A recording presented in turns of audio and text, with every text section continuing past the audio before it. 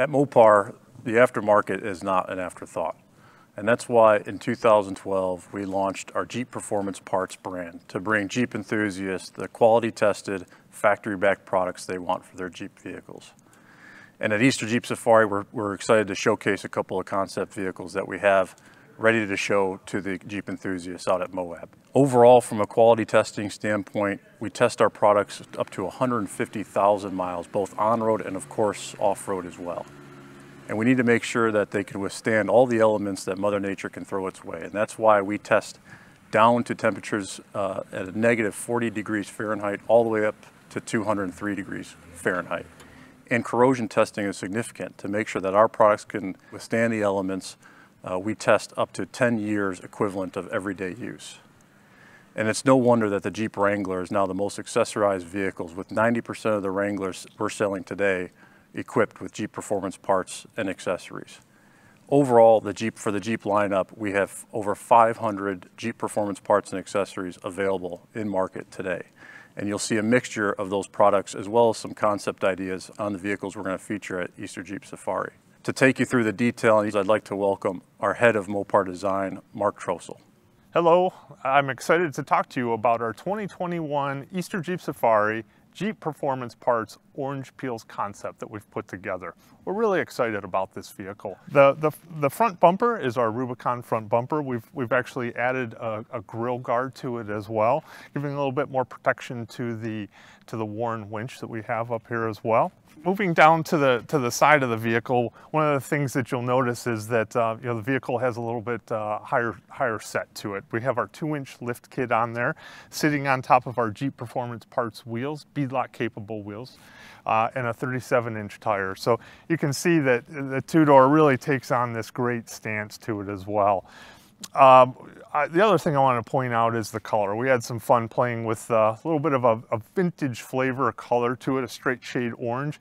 But note the high contrast between the orange and the black. I really love how that turned out. And you can see the patch on the hood as well, and then accented by a secondary black stripe that runs around the vehicle as well. I love how that turned out.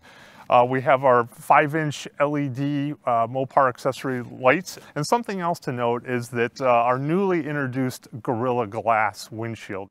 So giving the serious off-roader or any customer, truthfully, a little bit more added protection from rock chips and cracks. So really neat piece. You also note on the side of the vehicle, kind of going with that vintage flavor color, we're utilizing a vintage Jeep badging. Really accents it well. We have our modified rock rail, where we've added that same element that we had up front on the front bumper to the rock rail also. Something else to note that really helps, really changes the vehicle visually, but also functionally by giving more visibility to the driver to look out on the trails, is our Jeep half doors. And we've actually just introduced these. They're available now for purchase. This was an early concept that we had put together, but really creates a nice open air flavor to it. And that, building on that open air for the orange peels concept, we've pulled the side glass out and the backlight as well. So really opening up the interior of it. Moving to the back of the vehicle, you can see we've got our spare tire, Jeep Performance Parts beadlock wheel, with the heavy-duty hinge to allow for the obviously larger tire, and also the Chimsel relocation kit as well that keeps it legal and allows customers to use a larger tire also. We have a Mopar Catback exhaust system, and we had some fun playing with colors on the tow hooks as well. So with that, I'd like to take you through the interior and show you what we've done there. On the inside of the Orange Peels concept, we had just as much fun as we did with the exterior. And I want to point out a few things that are available to our customers now. We do offer a catskin seat kit that our customers can purchase. We've actually modified them, and we put this really cool unique pattern into the seats. And we've also put that pattern into the center armrest and also on the door armrest. We've had some fun with some of the accent colors on the instrument panel, pulling the body color into the inside of the vehicle. Some of the other things to point out note are the slush mats. You can see a really cool geographical design that we have in there with the Jeep lettering, and also drain plugs. So some of the other things that I had talked about on the outside that you can now see is the unique one-piece Freedom top with the piece of glass that we have in there to really open up the interior lighting as well. We also have here our grab handles that really help when you have the 2-inch lift, and the 37-inch tires really make it a little easier to get in and out of the vehicle. Something else to note, on the seat backs, we have our Mole seat back panel, so it actually provides a little bit more storage, however the customer would like to use it.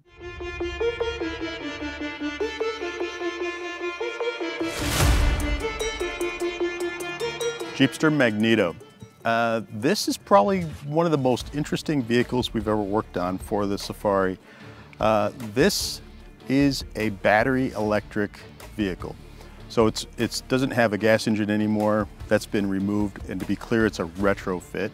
We started with a 2-door Jeep Rubicon. There are a multitude of batteries in this vehicle, and the whole reason for doing this was just to see what does a battery electric Jeep do in the off-road environment of Moab. Magneto is set to be kind of a test bed for us to answer those questions that we have curiosities about. We left the great Jeep articulating suspension in place. It has the Rubicon axles, the Dana 44s front and rear. The transfer case, the 4-to-1 Rubicon transfer case stays in place. And most notably, the 6-speed manual stays in place. And the reason we did that was to we get kind of the best of both worlds of the automatic transmission off-road and the manual transmission. So off-road, I can do lots of gear selection with the manual transmission, including the low range. I don't have to worry about the clutch, so I get the direct feel of a manual transmission off-road, but the ease of drivability of the automatic transmission. The fact that you don't have to slip the clutch to get over rocks or et cetera like that, because the engine can't stall. When the power, the torque is delivered, it's early, down low before the vehicle revs up. Interesting, usually when things go bad off-road, you rely on the power of an electric winch to get you out of a bad situation. The name Magneto itself is really derived from the power in electric vehicles, the magnets, and it's one magnet trying to get to the other. And it's a great torque delivery. We can drive this vehicle at very, very low speeds with high torque. And it's, again, a curiosity thing that we want to go to Moab with and share it, honestly, quite openly, and try it out in different terrain. So look for it in Moab, Utah, for us to be really testing and trying this vehicle out.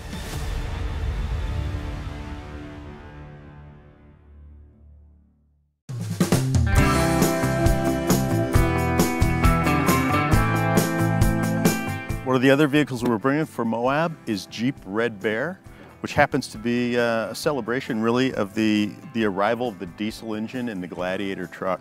This happens to be a Gladiator Rubicon model. We've built it up for Moab duty. First thing we started with was a 37-inch tall BFG mud terrain tire mounted on a 17-inch wheel. And we did that by using a Mopar lift kit on it. Front bumper is the Rubicon steel bumper, but we've taken off the end caps to increase the approach angle to the tire. Added a hoop to it, and of course a Warn winch.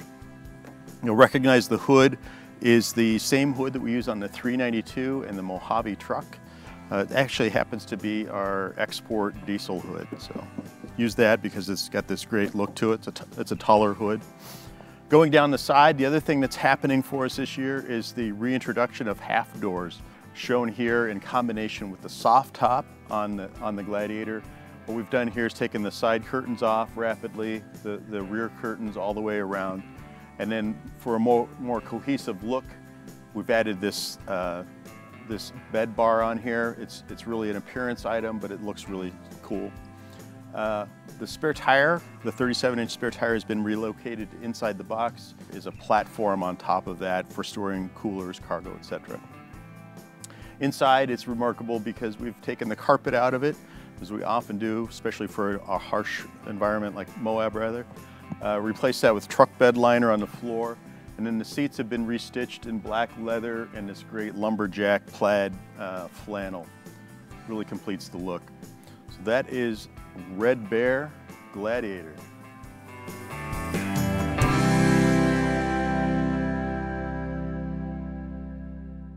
Hi, I'm Mark Trossel, Head of Design for Ram and Mopar. Standing next to me is our 2020 Top Dog Gladiator concept. We put this vehicle together to demonstrate the capability of the Gladiator with the Mopar accessories and the Jeep Performance parts on it. And we've catered the vehicle to be for that hardcore mountain bike enthusiast that really likes to go way off-road in extreme conditions and giving them a perfect vehicle to get there with some amenities that go along with it. A few of the details over the products that we have on the vehicle. Mopar has over 500 parts and accessories available for the Jeep product lineup. We have over 200 Jeep Performance parts accessories available for Jeep products as well. And we have a few of those shown here today. Starting up front with our Rubicon front bumper, we've actually modified it and put a guard on the front of it, a grill guard on the front of it. And it also wears our worn winch as well. We have our mud terrain 37-inch tires mounted to our 17x8 Jeep Performance parts beadlock wheels. And we've created some new steel fender flares as well that help protect the vehicle. You can see the vehicle sits a little higher. It has our 2-inch lift kit on it as well. Also wears our 5-inch LED A-pillar lights, and we have a concept hood that we've developed for it as well. Moving down the side of the vehicle, we have our Jeep Performance parts rock rail that we've attached a bar that you see is very similar to the aesthetic of what we have on the front bumper.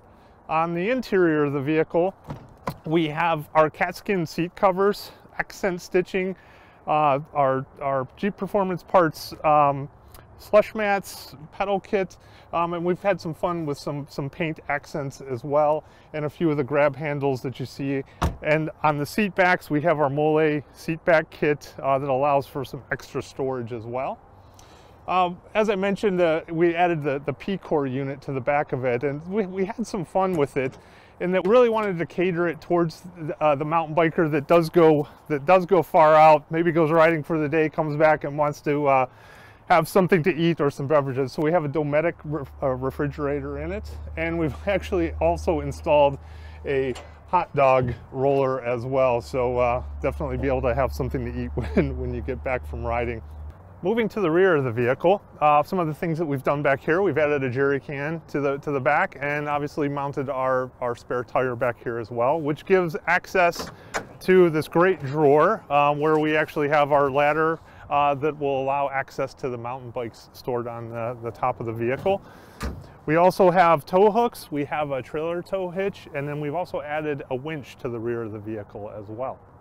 Moving to the passenger side of the vehicle, P-Core has some great storage in it, but trying to again cater to the mountain bike enthusiasts, where the other side is more of the food and beverage side, if you will. This side is more for the support side of the mountain bike. We've also got auxiliary lighting, all of our light switches in here as well, and then any type of gear that we want to have along with it. So really great vehicle. The Mopar, Jeep Performance parts, and the Jeep brand, plus adding the mountain bike ingredient into it, all really make a great team, and we're really proud of this vehicle.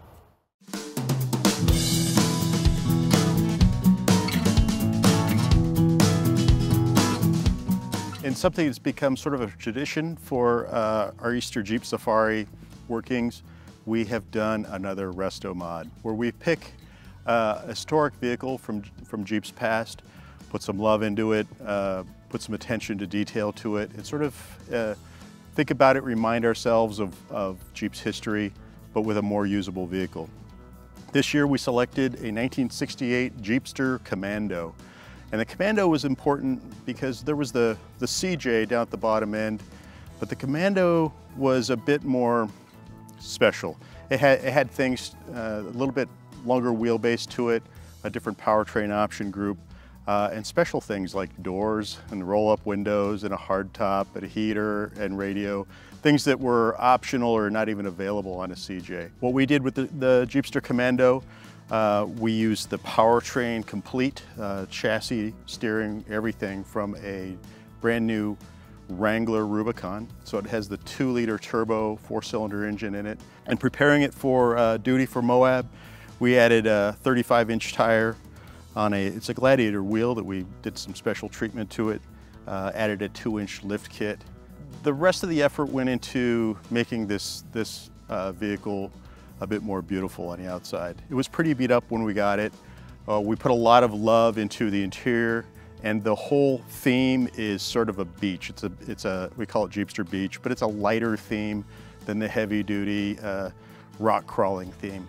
It's a very cool car, very unusual. You don't see these around very often. And it's a piece of Jeep's history that we wanted to shed some light on. The interior is done with this beautiful red. There's a lot of bright and chrome on the interior. Notable on the back is this very cool cut back, so it has that slanted back. Interesting, we added a tailgate to the back. It's a custom piece that says Jeep. So that is it, the Jeepster Commando 1968, ready for duty in Moab this year.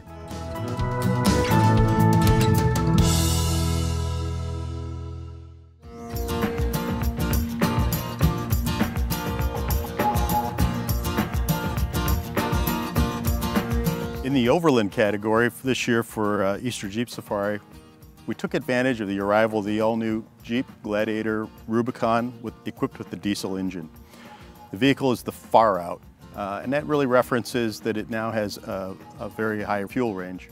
We've set it up again with 37-inch tires on a 2-inch lift kit, custom wheels, a winch front bumper. The exterior color is a preview for a color that's coming for production. This is Earl. It's a very, very light greenish gray. The interior's been redone in this beautiful flannel plaid and black interior. But the showpiece of this is really this AT Overland Habitat roof system. And what this is a custom piece. It's made for the Gladiator. It fits on the box, and it opens into this wonderful weatherproof tent. Inside of this is probably, it's nearly 16 feet long, a ton of headroom in it. The sleeping compartment is over here, and it's a full double bed. The interior of it opens up like such, and there's a kitchen accessories in it, including a stove and a refrigerator. The interior is done intentionally in very warm colors, bright colors in here, the orange and the wood. There's a little seating platform, and again, up into the front, there's a sitting area. This is the stove, and then the slide-out refrigerator. So you have camping, you have a kitchen set up here. If the weather's inclement or bad, you can get up inside of the vehicle, and then there's awnings on both sides of the vehicle. Very cool system. It's an aluminum construction made specifically for the Gladiator. So as you can see, we had a lot of fun with these concepts. We love doing these, and we love showcasing the Mopar and Jeep Performance parts that are available to our customers. So thank you.